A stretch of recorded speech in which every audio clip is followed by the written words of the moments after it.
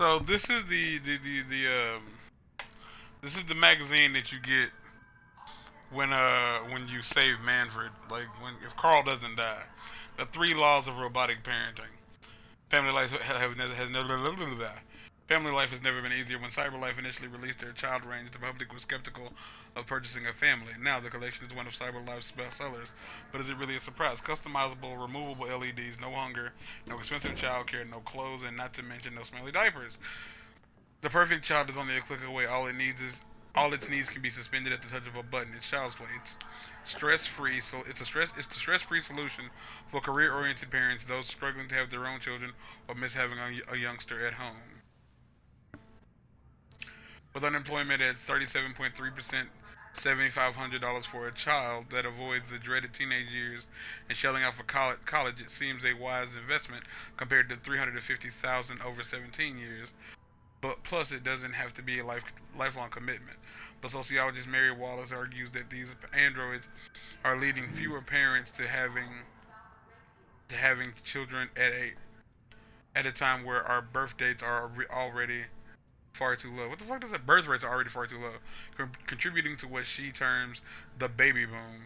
Oh, okay. Jason Graff, director of humanization in CyberLife, dismisses these claims as the usual resistance to new ideas, calling these new androids a triumphant humanization design. This is some creepy shit. Like, I'm not a...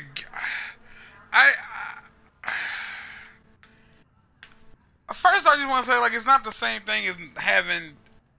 Like, the whole point of having kids isn't to accessorize. The point of having a child isn't so that you can be like, yeah, I got a kid. It's not to like have a thing that like hangs off your arm. It's meant to carry on your fucking legacy, like your bloodline, like male or female. I mean, if it's a male, then it carries on your name as long as it ain't gay, or if it's a pussy and ends up taking the wife's name. But you know what I mean. But with that being said, would the legality of fucking one of them come up? Because I feel like that would somewhere along the lines, that would have to come up. Like that would have to come up at some point, whether or not, you know, having sex with a robotic, an android kid, whether or not that would be illegal. And I feel like, given that most people don't consider them real anyway, this would blur the lines, because I feel like there would be people who 100% feel like that's too far, but still don't consider the android children real. But then there would be people who clearly just don't give a fuck either way, because they would probably relish some idea of the fucking androids being abused in whatever way possible.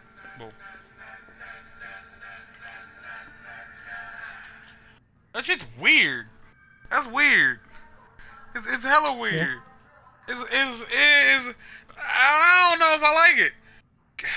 Then again, I like babies. I like kids. I like kids. I like babies.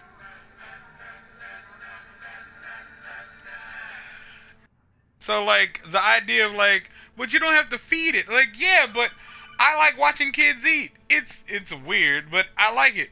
Like I like watching a toddler try something new for the first time, and like just watching their face figure out whether or not they like this. I like diapers suck, but people like dogs, and I mean, pretty sure robotic dogs would be like the next thing if they weren't the first thing.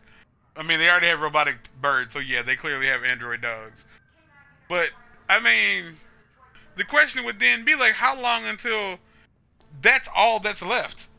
Because it kind of reminds me of I almost said Detroit Become Human. It reminds me of Horizon Zero Dawn. They got to a point where they had built a machine that made the robots. So eventually, the humans would 100% not be necessary.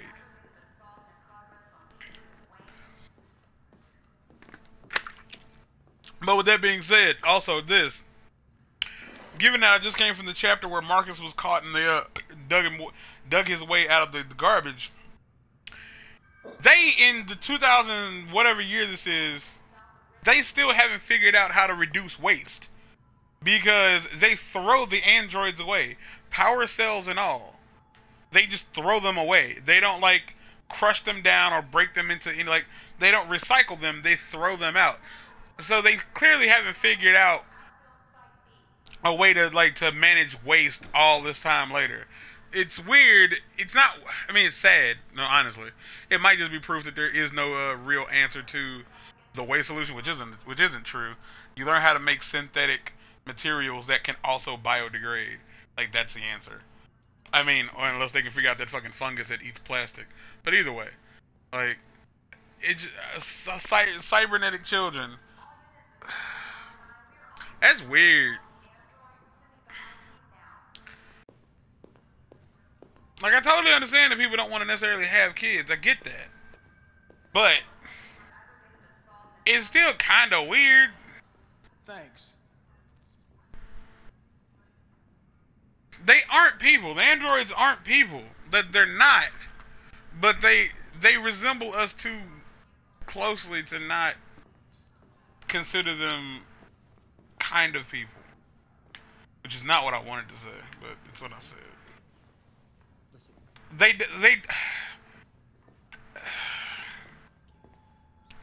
have right. They should have rights, but at the same time, if they start being able to make decisions on their own, it kind of like it kind of breaks the objective.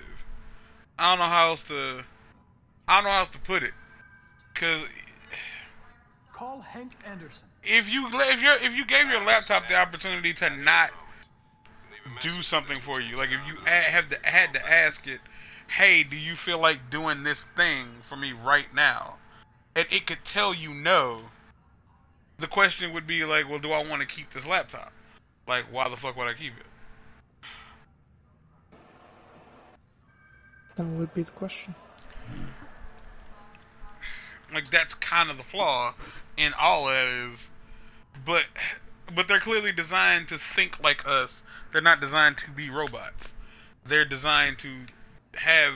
They're not designed to have emotions, but they clearly have emotions.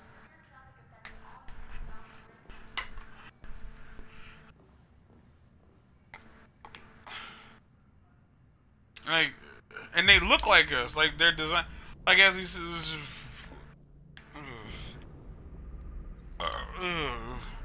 You're right there, Chief. No. They're designed to assimilate. Meaning they're designed to look like us and make us feel comfortable when talking to them. So, with that being said, it's almost exactly, it's almost as if they're designed to take over. Which is a weird thing to say, but it's as if they are designed to take over, because they are designed to slowly. It's good to see you again, Lieutenant. Oh, Jesus. Claire is way faster than Leon. In my office. That's not good to hear. That's not good to hear at all. Now I'm fighting big forearm eyeball monster man again. I'm just noticing how much slower Leon is. I'm trying to dodge. I've got 10 I find it strange that they didn't give us an actual dodge option. I mean, Leon didn't get one in 4, but there were times when they did, when he could.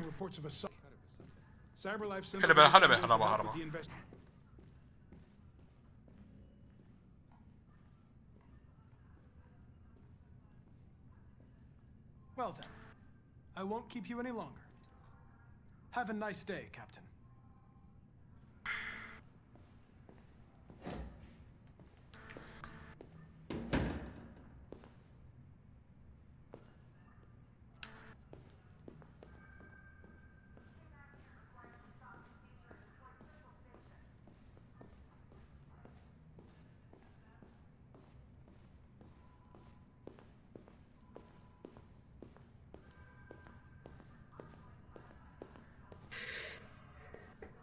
It's almost kind of funny to me that I'm struggling as I have unlimited ammo. They're going to destroy me. I'm sorry. That's not what I wanted. I like it's just. But there's nothing I can do. It's just not accurate. I know there's something you didn't tell me. And I kind of need to be. I need to know before they take you away. And Leon just does not move. What you wrote on the wall. RA9. What? What does it mean? Leon does not move quickly enough for my tastes. He's a man. He doesn't have time for your shit. I guess.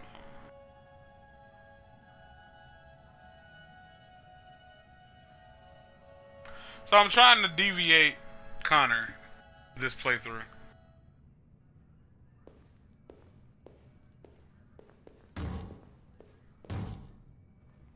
Open the cell, quick!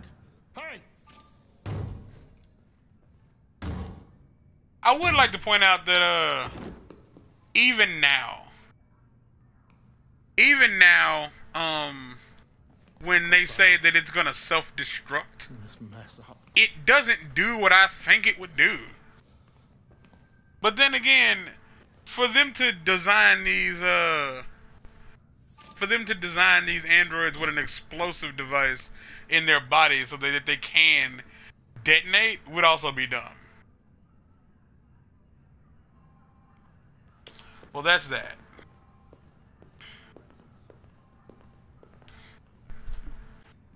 So what did you say about Leon? I wouldn't really. I was having a hard time. I was thinking he's slow. Slow. He is massively Look at slow. that. Our friend the plastic detective is back in town. Congratulations on last night, very impressive. That's right, he doesn't have a house. He just goes somewhere. Hello, Detective Reed. I just realized, like, Connor doesn't have a house. Connor doesn't go somewhere and live. Like, when he goes home, he goes to a box and just stands. Yeah? RK-800. I'm a prototype. Like, it just kind of crossed my mind that he doesn't have a house. Android detective. Hell, I guess I just realized he wasn't a person. So machine's gonna replace us all. Like when Detective Reed was saying, like, hey, Bring me a coffee, dipshit. Get a move on! I didn't do it last time, but this time I will do it. You know what? If he could spit, I'd have him spit in your coffee. I would. I really would. Do yourself a favor. Stay out of my way. What is your problem, bruh? Like, what exactly is your issue? No, you don't want the coffee, Connor. Put the goddamn coffee down, you dumbass. You're making me look bad. Put the fucking coffee down. Jesus.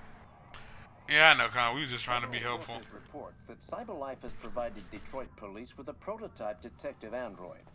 Although police assistant I think we've androids seen have this already. existed Moving for on. several years now, this would be the first case of